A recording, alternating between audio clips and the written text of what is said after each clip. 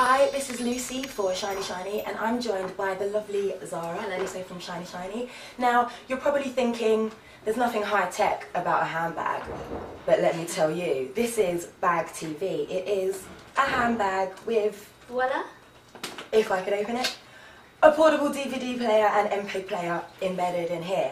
Now, before you get excited, they are two separate pieces of kit. So we've got the bag, and I can basically pull the DVD player out like so. So it's not quite Bag TV, it's not, you know, connected or anything like that. You can make full use of each as separate devices. So, what do you think? Well, they basically just cut a little hole in the side of the bag.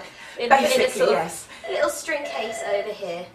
As well as that, from initial look at this, it's not sealed at the top, so you've got your expensive DVD player in there, bit of rain.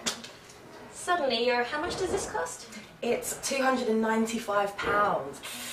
Yeah, you start wondering whether you could buy these things separately and do some kind of crafty thing. Because I was thinking I could just buy a bag, which is probably a bit nicer than this. Apparently this is modelled on a classic Gucci design.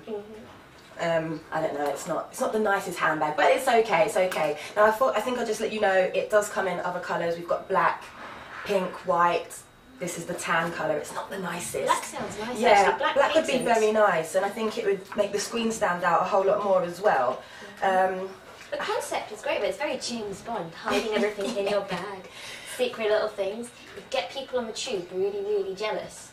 That is true, but probably on the tube, or maybe if you've got some kids and you want to shut them up, that's probably when it will be good. But if you're carrying it on your shoulder, you're not really going to make any use of it at all, really, are you? So I think...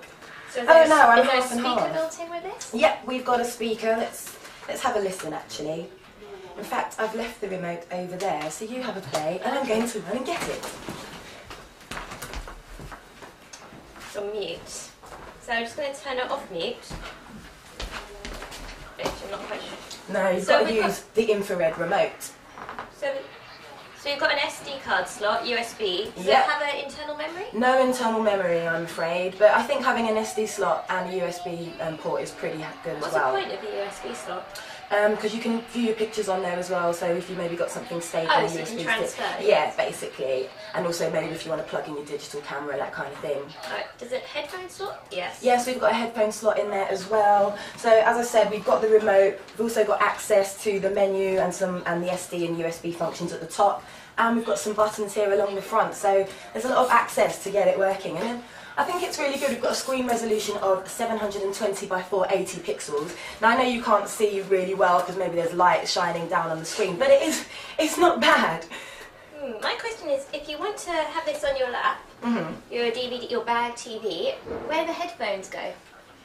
That's a good point, because the port is all the way down there, so you'd be quite connected to your bag. You'd be watching it. Like, ooh, this is really cool.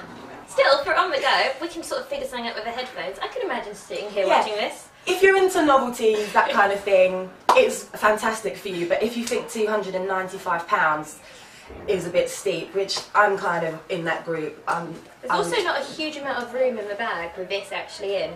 You've got an inner zip pocket, you've got another little pocket here, and that's it. You know, once you get all your like purses and wallets and filofaxes in, it's going to be like... And it is leather. I know this colour makes it look a bit pleather, but it is actually leather. Probably hence the £300 price mark. Now fully charged, you get a 2.5 hour playback time, so it's not bad. Get a movie out of that, and there you go. Bag TV, or TV in a bag. Does it do it for you?